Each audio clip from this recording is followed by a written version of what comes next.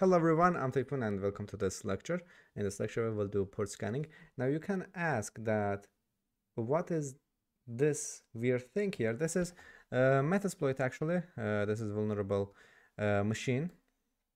So you can easily install it for VirtualBox, VMware, so it doesn't matter. It's easy to install if you want to do penetration testing things. So we will do our pen test on this machine for today here.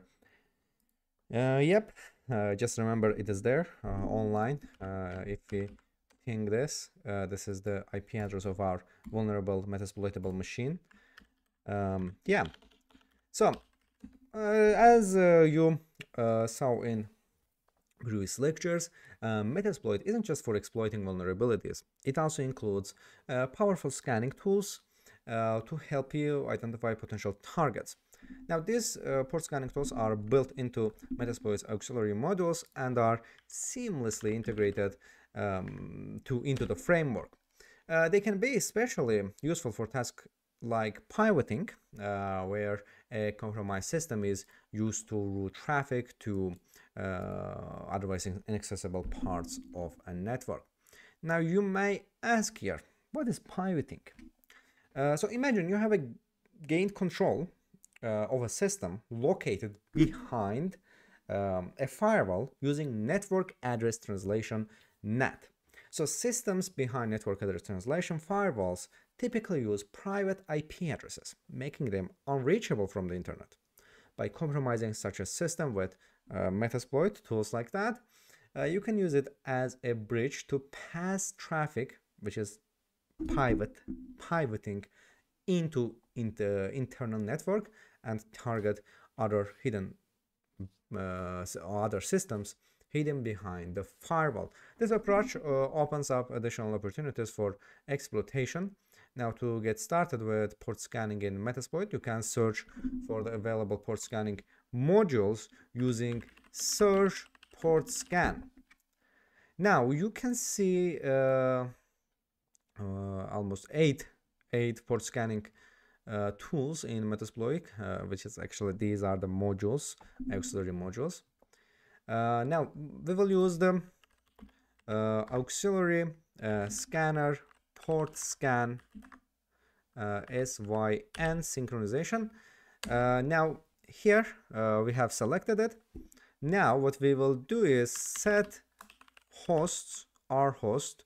This our hosts mean actually remote hosts to what was our previous IP address that of this here. We will find it. We will find it.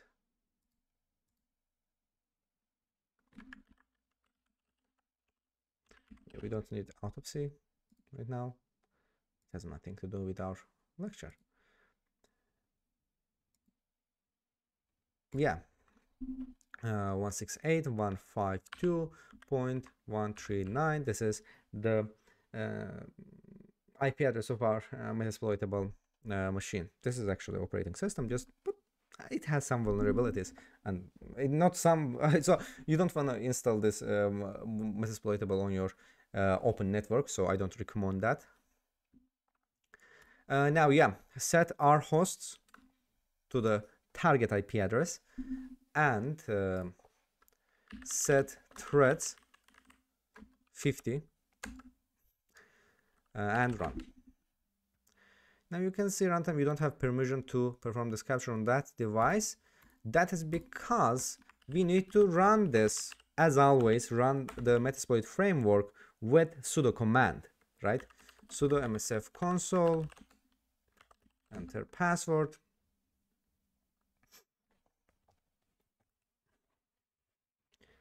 And yep, now we will use the auxiliary module, scanner, port scan, and SYN, set our host 192.168.152.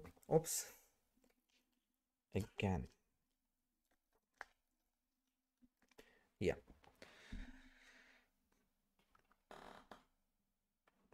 yeah, that's I think vertical enough, but not so much. Yeah, but we will fix that. And yeah, set, oh no, point 139 and set threads to 50, run.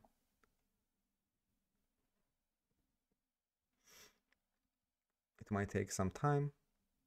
Now you can see here it lists the open ports.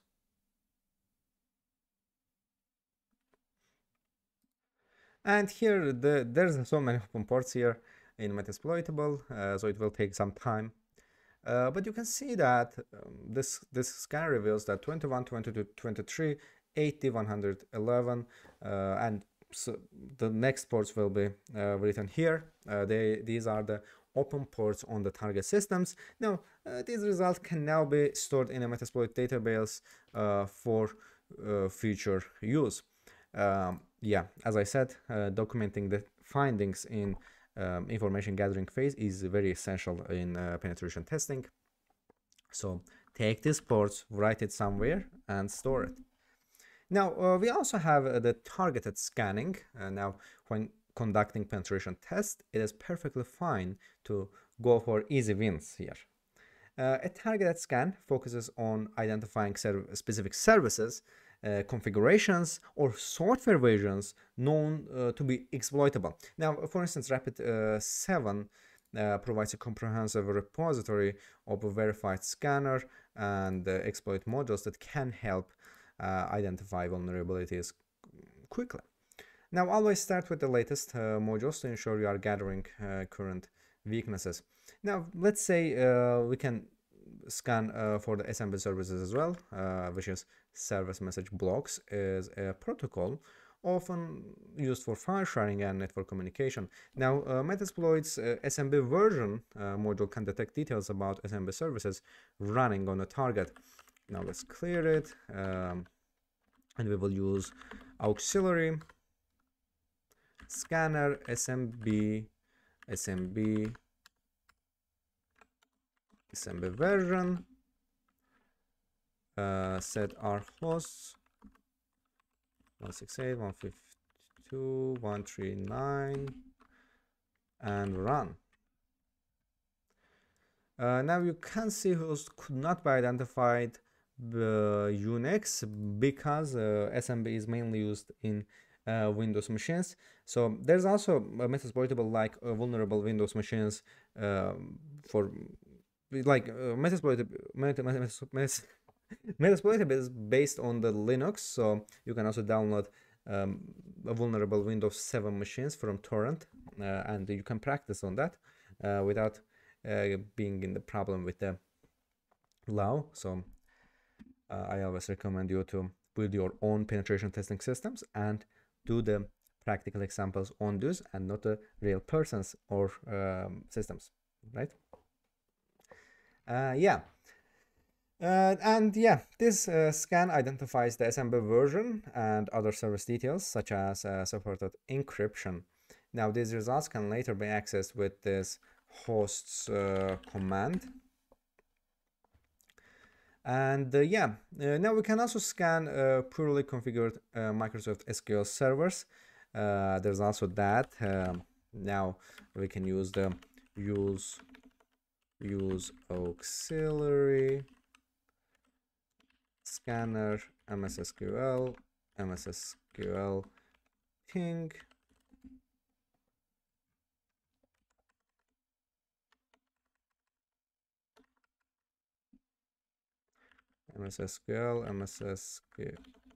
SQL ping set our host run. And yeah, no results as well, but you will need to keep trying and trying until you find something that you can go with and proceed your information gathering phase. Now, while SSH is generally secure, but vulnerabilities exist on older version. Now, especially in Metasploitable that we used here, Metasploitable, there's an SSH that has a vulnerability, as I know. So we will use auxiliary scanner SSH. Now you can see now we have pretty much good SSH, wide variety of SSH auxiliary modules, scanner modules. So we will need this SSH login, set our hosts to our vulnerable Metasploitable Linux machine and run. Now you can see credentials, show options, set our host, our port. You can see username, stop on success, blank passwords. Yep.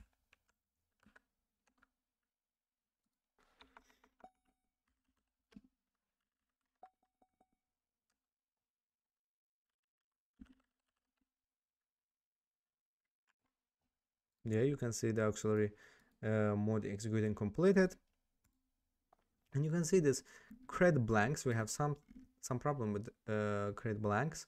Passwords are port, stress, username.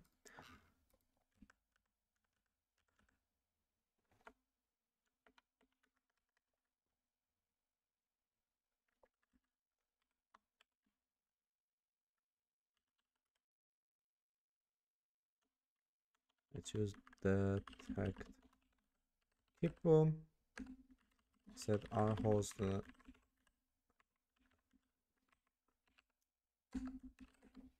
and yeah, auxiliary mode execution completed, and there's nothing we found here.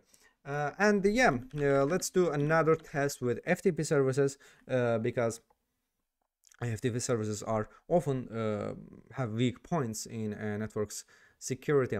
Now, Metasploit if FTP version module can identify FTP services and determine whether anonymous logins are allowed or not. Now, you can use auxiliary scanner FTP. You can see we have FTP scanners as well.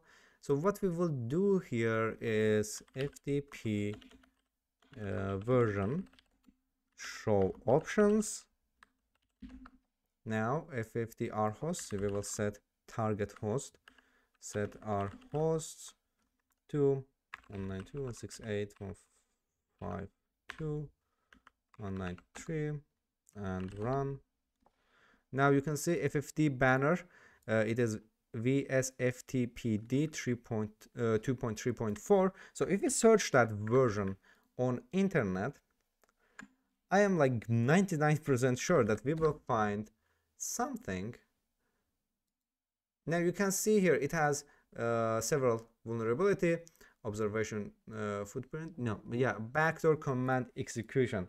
So we now gather the information about this FTP, so we can go with that way and attack from the FTP to gain authorization on the system. And there's explanation how you can hack this vulnerability. Yeah, that's very good findings. So